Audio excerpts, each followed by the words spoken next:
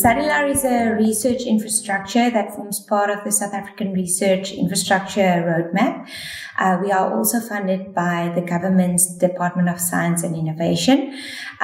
We run two programs, a digitization program, which is a creation of relevant digital text, speech, and multimodal resources for all South African languages, as well as natural language processing software for research and development purposes. Then we also have a digital humanities program that facilitates and promotes the use of digital data and methodological approaches within the humanities and social sciences.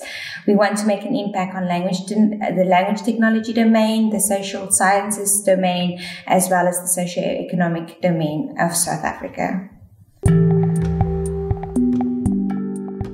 For the next 6 months, we are going to work on getting the word out there on what CLARIN does as a research infrastructure, also to reach the broader public, but as well as the research community with text and visuals of what we do to make it clear to them.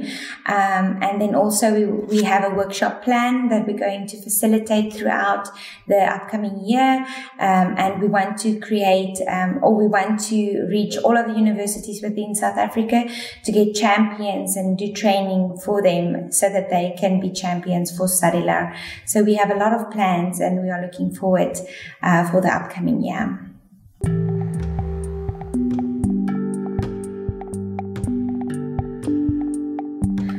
CLARIN and CLARIN are sister initiatives, where CLARIN is the bigger sister and CLARIN is the smaller sister.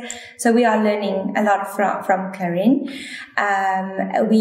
CLARIN taking in South Africa means that the scope for research is broadened and we can reach a broader research community within South Africa as well as Africa.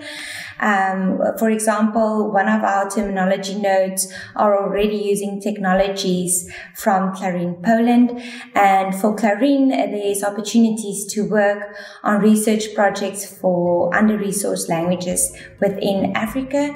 So this means the gates are now open for research and also to work on development projects.